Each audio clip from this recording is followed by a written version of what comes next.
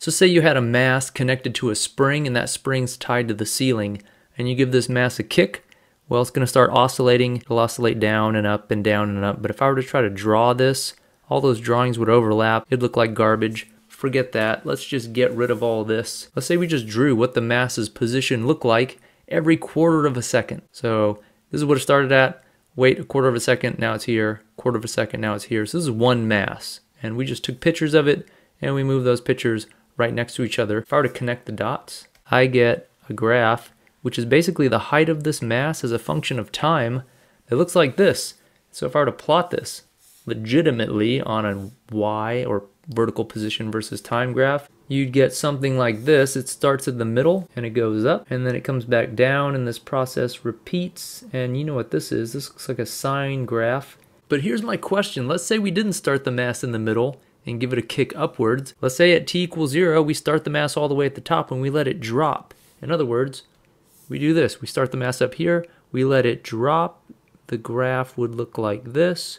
This time, if we were to plot this over here, we'd get a graph that looked a little something like this. It would start at the top, then it would drop down. It would reach some lowest point. It would come back up, get up here. This process would repeat over and over and over again. My question is, are these graphs the same or are they different? Well, they're obviously different, but almost everything is the same. Their amplitude is the same. You know, they have the same displacement from the equilibrium.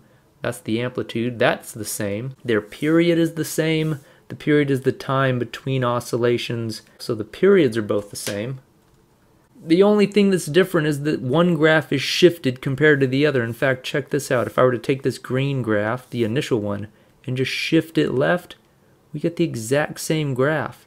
They're almost exactly the same. One is just shifted. And so the word physicists use for this idea that two graphs can differ by the amount one is shifted is the idea of the phase. We would say that these two oscillators are out of phase. How out of phase? Well, one whole cycle would be from here all the way to there. They're not that out of phase. They're just shifted by this much, and that, it turns out, for this case I've drawn here, is only a quarter of a cycle. So you could say these are a quarter of a cycle out of phase, or if you think of the unit circle, we know 1/4 of a cycle would correspond to 90 degrees, either 90 degrees or pi over 2. That's what these are. These are out of phase by pi over 2 radians or 90 degrees. So how do we describe this idea of phase mathematically? Well, if we were to try to write down an equation for this green oscillator, say at t equals 0 it started there, I might write down that, okay, y is a function of time, the height of this oscillator as a function of time would be the amplitude times, since this is starting at 0, I'm going to use sine because I know sine starts at 0 when t equals 0, of 2 pi over the period times the actual time. This little t is a variable. This little t represents the actual time at a given moment. So let's make sure that this equation actually works. If I were to start off at t equals 0 and plug in t equals 0 in here, the sine of 0 is just 0. So this whole thing becomes 0, and that's what I should have. I should start at t equals 0 at a y value of 0. So that's good. And then as t gets a little bit bigger, this inside amount gets a little bit bigger. The sign of a tiny positive amount be a tiny positive number, so that's why this graph goes up from there.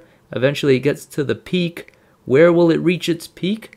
It will reach its peak when it gets through a quarter of a cycle. Remember, a whole cycle is this whole amount here. So a quarter of a cycle is just when it gets to the amplitude from 0, and that will be at a time t equals the period over 4. And the reason is that's a quarter of a cycle. Does this math actually give us that? It does, because watch, if I plug in little t, the time variable, as the period over 4, I'll get the sine of 2 pi over the period times the period over 4, because that was my time. The periods cancel out. I'd get sine of 2 pi over 4 is pi over 2, and pi over 2, that's 90 degrees. Sine of 90 degrees, or sine of pi over 2 radians, that's just 1. That's the biggest that sine can be. That 1 times the amplitude is going to give me a value for the height of the amplitude. This is going to describe my oscillator perfectly, since it's going to give what the height is at any given moment of time. So that wasn't too bad, but what do we have to change in order to describe the purple oscillator? So now I want to describe this purple oscillator. You might say, oh, well, easy, just make this sine a cosine. And yeah, for this case, turns out that works, but pretend like you didn't know you could do that. Or if you want to make it harder, say this was not shifted a perfect quarter of a cycle, maybe it was only shifted like a ninth of a cycle, then cosine is not going to do it for you. You need a more general way to adjust how much this wave is shifted, and that's going to be some sort of phase constant in here. Where do we put the constant? You might think, all right, if I take my green graph, I want to shift it to the left. You might think, well, should I subtract some like amount out here? That's not going to work. That's going to take your whole graph and subtract from the value you get for the height a constant amount every single time. Because of that, that will just take your graph and shift it downward. That's not going to work. If we added a value of b up here, that's also not going to work. That would just end up shifting our graph upward. All right, this b value is not going to do it for us. So you might want that in certain situations, but that's not going to shift the graph left or right. Turns out what we have to do to shift it left or right is add a constant within this argument of the sine here. So if I wanted to describe my purple oscillator, I'd say that y as a function of time is the same amplitude. Let's just again use sine. It would be 2 pi over the period times time. And then here's where the phase constant comes in. I'd have to actually add a phase constant. You might think subtract. You might think subtract because we want it to go left. Turns out adding a phase constant will shift the graph left. This was counterintuitive to me. This always freaked me out. I'd always forget this. How come adding a phase constant shifts the graph to the left? Well, watch. If we take this equation now, and instead of putting phi in there, this is the symbol we use for the phase constant in general, phi. And in this case, we know what it should be. It should be a quarter of a cycle, and for a sine graph, a quarter of a cycle is pi over 2.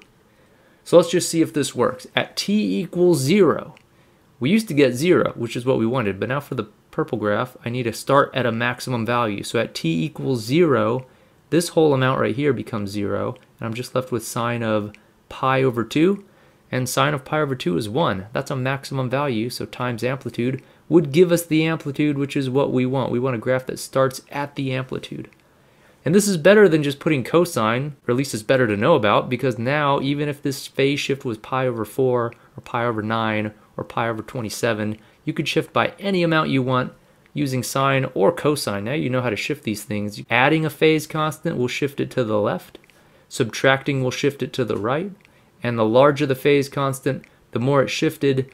You don't ever really need to shift it by more than 2 pi, since after you shift by 2 pi, you just get the same shape back again. So this constant in here, it's pi over 2 in this case. In general, it would look like this. You'd have some oscillator. It's got some amplitude.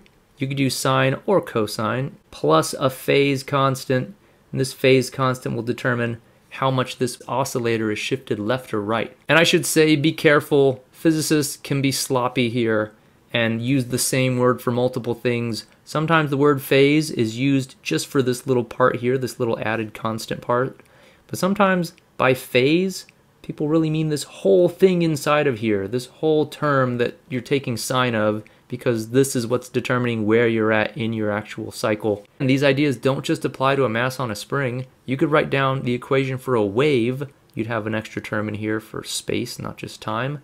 And guess what? There'd be a little constant at the end that you could add that would be the phase constant. So this idea of phase gives you a way to describe how two oscillators or two waves are shifted with respect to one another, and it lets you account for all kinds of properties like we had for this mass on a spring.